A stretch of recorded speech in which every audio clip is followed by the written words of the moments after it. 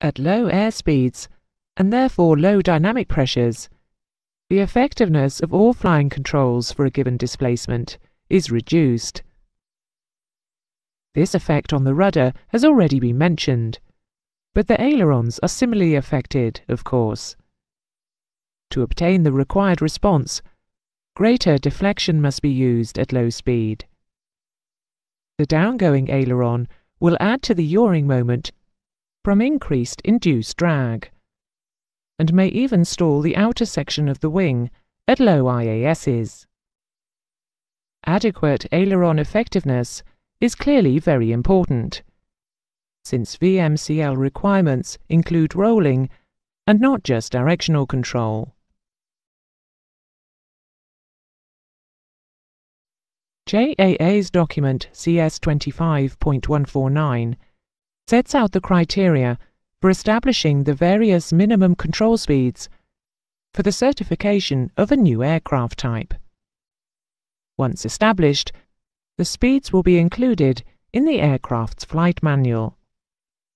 From the extracts that have been detailed in this lesson, we can summarize several significant points. First, regarding VMCG, nose wheel steering may not be used when establishing the speed, since its use would artificially reduce VMCG, and on a slippery runway, nose wheel steering is likely to be ineffective at speeds well above taxiing speed, so would not be able to control the aircraft directionally at or above the stated VMCG.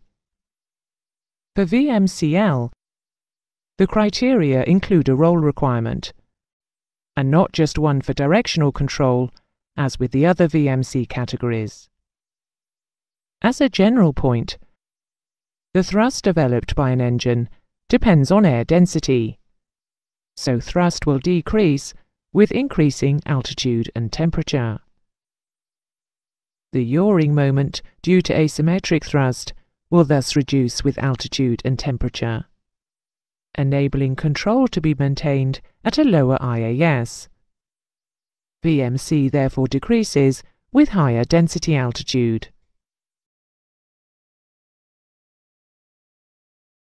You learned in the earlier flight mechanics lesson on climbing that an aircraft's ability to climb depends on the excess thrust available after aerodynamic drag is balanced. If a twin-engine aircraft loses an engine, thrust is reduced by 50%. But excess thrust, that is, thrust minus aerodynamic drag, is reduced by more than 50%, as shown in the graph on the screen. The ability to climb may be reduced by as much as 80%. The angle of climb is determined by the excess thrust available, and will be a maximum when the aircraft is flown at the speed where excess thrust is at a maximum. In other words, at a maximum thrust-drag ratio. Since thrust decreases with forward speed, and total drag increases above and below the minimum drag speed, VIMD, the best angle of climb is achieved at a speed below VIMD, but at a safe margin above the stall speed.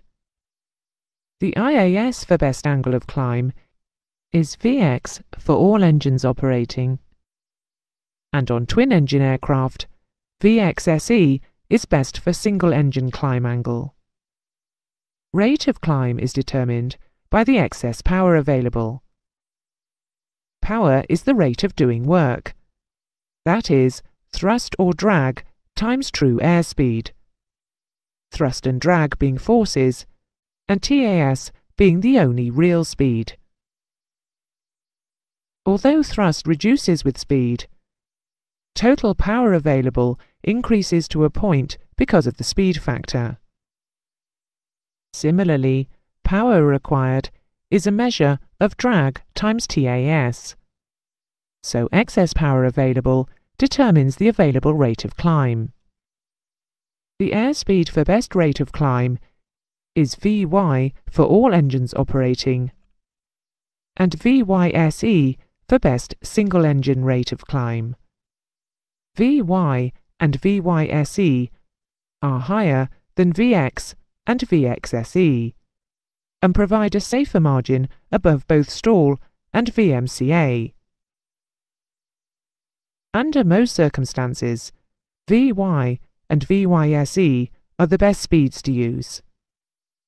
On small twin-engine aircraft, Vyse is marked on the airspeed indicator by a blue radial line, and is referred to as blue line speed.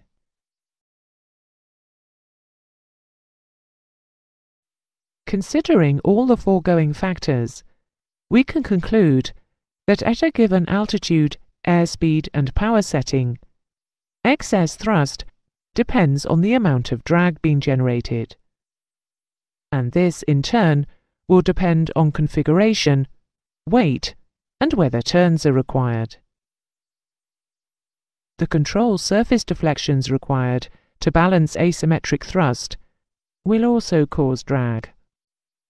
It is essential, therefore, that after an engine failure, particularly during takeoff or go-around, drag is reduced and no turns are made until safely clear of the ground. Drag can be reduced by feathering the propeller of the failed engine, raising the landing gear, raising the flaps at a safe height and speed, closing the cowl flaps on the dead engine if fitted, and applying 5 degrees of bank towards the live engine. Flying at blue line speed, Vyse, with maximum permissible thrust on the live engine, will provide maximum performance and optimum control of the aeroplane.